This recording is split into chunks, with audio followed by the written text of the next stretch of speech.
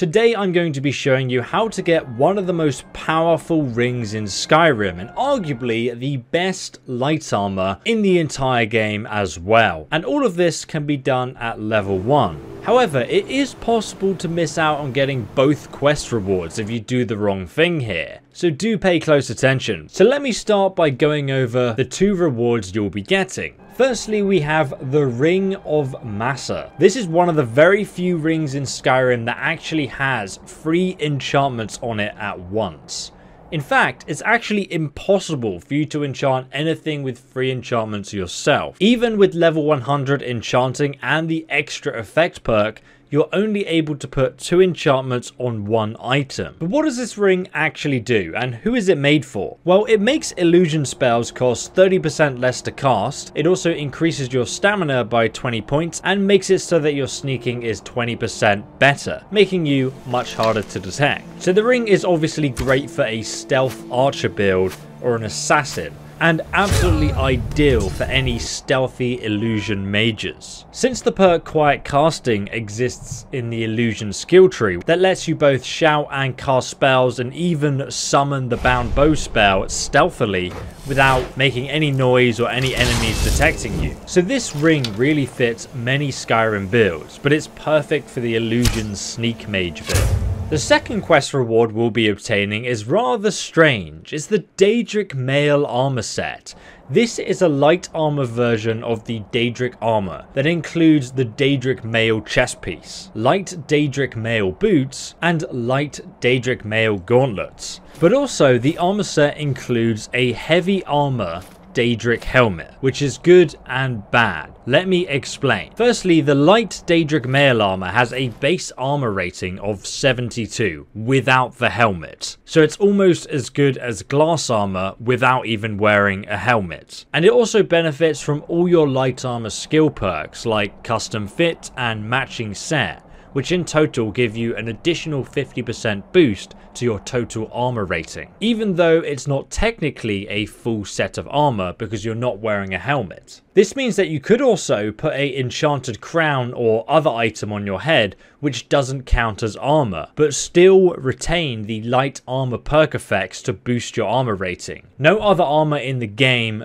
does this. Another option is to put on any other light armor helmet like the Dragon Priest mask, Croesus. The only negative effect of doing this is that you lose the matching set bonus, which makes you lose 25% of your total armor value. That said, the base armor value of the Daedric Mail is 72, plus Croesus's armor rating of 21, means you'll still have a base armor rating of 93, which is still higher than the best light armor in Skyrim. But you also get all of the added benefits of the enchantments that Croesus has, or any other light armored headwear that you want to wear. So the trade-off is 100% worth it. And again, this is the only light armor set in the game that allows you to do this, without taking away the benefits of wearing a matching set of armor. Finally though, we need to talk about the optional heavy Daedric helmet that you can wear. Wearing this heavy Daedric helmet will give you a total base armor of 95, and it still counts as a full set of light armor, meaning all the light armor perks still work and you get that 50% extra boost to your armor rating, even though you're technically wearing heavy armor and light armor at the same time. The main drawback of this is that by doing that, you'll be leveling up your light armor skill and your heavy armor skill at the same time. So if you're planning on min-maxing your character, that's obviously not going to be a good thing for you. So now I've explained every possible application, let's find both the Ring of the Mesa and the Daedric armor set together. And subscribe if you found the video helpful so far. Now, in order to get the Daedric light mail armor for yourself, the fastest way to begin the quest to do this is to come to Windhelm, located in the northwest of Skyrim's map, just over here. Once you arrive in the city of Windhelm, you will find Candlehearth Hall, which is the local inn. You're going to want to head inside and you'll need to speak with the local innkeeper. But before you do, I recommend quickly checking your quest log and see if you have a quest called Missing Merchant, because it is possible for the courier to give you the quest instead. But if you don't have the quest, here's how you're going to get it. Talk to Elder. This here's Candlehearth Hall. Ask her if she's heard any rumors repeatedly until she finally gives you the quest, Missing Merchant. Have you seen that shrine of Azura? Any bounty work I can help with? Of course.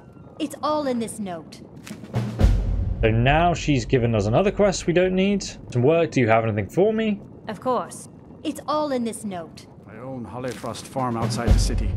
There we go. Now we start the quest, work. Missing Merchant. We need to go ahead and read the note she's just given us. The Missing Merchant's Note, which tells us a merchant by the name of Gunther has gone missing near Traitor's Post. Now we need to go there and find out what happened to him. From Windhelm, you're going to head directly east over here to Traitor's Post, which is where you'll find a group of bandits. And if you guys didn't know, Bethesda now have official metallic artwork from display, and they basically just stick magnetically to your wall. So you have this protective layer and then a magnet, and then you can just stick any metallic artwork you like onto your wall like that. As you can see, I've covered my entire wall with them. They're an awesome company. You can check them out from the link down below in the description. Now once you do arrive, you'll find some bandit archers and also a mage here. I highly recommend taking out the mage first. I'm using a Daedric crossbow here, which you can actually also get at level 1. I recommend grabbing it ahead of coming here, in fact. As you can see, we can make short work of all of the enemies here and take them all out without effort. In fact, Lydia will help me do so. Oh my god, Lydia. Beast! Enough of this! Enough of this indeed. Let's send him to oblivion. So after you've taken out the bandits, you'll find Erwin among the dead. Read the journal and note to update the quest. Now if you follow my other guide, you'll recognize this note from Edward, who is a member of the Crimson Dirk Bandits. And then we have Erwin's journal. Erwin's journal will explain that she stole some Daedric armor from a cult and sold it to a Khajiit merchant, but if we give them a ring of value, he'll actually trade it for the Daedric armor. Alternatively, you can buy it, which I'll show you in a moment. But if we come over to the fireplace, we'll find the missing merchant, Gunther, who has the Ring of Massa and a book, Volume 5, on the Crimson Dirk Bandits. Now, the Ring of Massa is actually one of the most powerful rings in the entirety of Skyrim. It makes illusion spells cost 30% less to cast, and it increases your stamina by 20 points. It also makes sneaking 20% better. And this ring has 3 enchantments and they're all very powerful. So we're going to take this ring now and we have a new choice. We need to go and find the Khajiit caravan who sold the ring first though. Now for me, the Khajiit caravan is located on the quest marker. If you open your quest log and you activate the quest Missing Merchant, it will show you where on the map the merchant is located, because he could be outside any city in the game, because the Khajiit caravans travel around all the cities and you can purchase goods from them. So just here outside Windhelm is where we're going to meet him. Let's travel to the stable. So once we make it to the gates of Windhelm, if we just come down the steps here, we will find the Khajiit merchant sheltering from the snow just over here. Now we have a choice. I welcome you, friend. How may I serve you? I understand you were sold a set of Daedric armor. That is the truth. An honest Khajiit. You should trade it for this ring. It's just as valuable and easier to carry. This ring is a Khajiit artifact. I think you should trade the armor for it. The armor was stolen. Trade it for this ring before the guards note it. I'd like to buy it off you for 5,000 gold. Now, Madran will accept the ring as payment for the armor no matter what you tell him. However, I highly recommend that instead of getting this Daedric light mail armor at level 1, you actually just wait until you have 5,000 gold to buy it. What I recommend you do is use this hack method in order to get money, or you can follow my lore-friendly method of making gold, linked down below in the description if you don't want to follow this tip. So to make 5,000 gold very quickly, what you can do is go to the carriage, which is just over here, and ask him to take you to Dawnstar. Need a ride? Where do you want to go? Now you can do this from any city in the game, wherever this Khajiit trader might be. You can just go to the local carriage outside the stables of that city and ask him to take you to Dawnstar. Or obviously, if you've already discovered it, you can just go there yourself. For reference though, Dawnstar is located just here on the map in the north of Skyrim near the Sea of Ghosts. So once you do arrive at Dawnstar, you're going to head past the inn just over here. And we're going to go towards the mine, which is located at the very back of the town in the east. Ironbreaker mine is 3 times the worth of that. So this is the entrance to the mine just here, and it's called Ironbreaker Mine. Instead of going inside, we're going to look to the left of the entrance, and you're going to see this tree just over here. And there's kind of like 3 stones positioned like this. Now just behind this 3rd stone at the back here, we get in the right position, and just over here, you'll find it says search chest.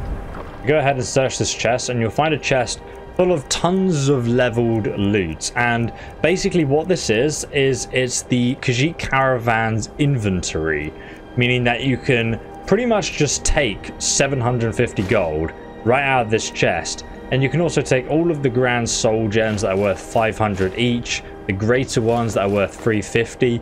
You can take everything out of this chest. It doesn't count as stealing. All the lockpicks, all the potions, anything that you need. And then you can go to any merchant and sell this stuff. And then you can get gold in order to actually buy the Daedric armor for yourself. As you can see, he's selling enchanted items here, and they sell for 700 gold. This sells for 1,500 gold. So it's very easy to make a lot of money. There's a few of these secret chests located throughout the game that you can access, as long as you don't have the unofficial patch installed. If you do have it installed, just uninstall it and then it will work. If you want a guide on where to find all of these secret chests hidden over Skyrim, check out my other guide linked down below. To actually sell the armor, I recommend visiting the local smith, and then you can just sell all of the supplies. You can even wait a couple of in-game days and then that chest will respawn, and you can just repeatedly do that over and over until you have 5,000 gold. So he's now traveled to just outside of Solitude over here. The quest marker will always track where he is. And now we have the money, we can go ahead and buy his Daedric armor for 5,000 gold. Okay, you've talked me into it. And there you go. Now we have the full Daedric mail armor and helmet as well. And we've also completed the mission Missing Merchant. So there we have the heavy Daedric helmet, the Daedric mail armor, Daedric mail boots, and the Daedric mail gauntlets as well. If you guys also want to get the Daedric crossbow, which you can also get at level 1, I recommend following my guide on how to do that next. And then you can go ahead and destroy people in pretty much the best light armor and weapon early on at level 1 in Skyrim.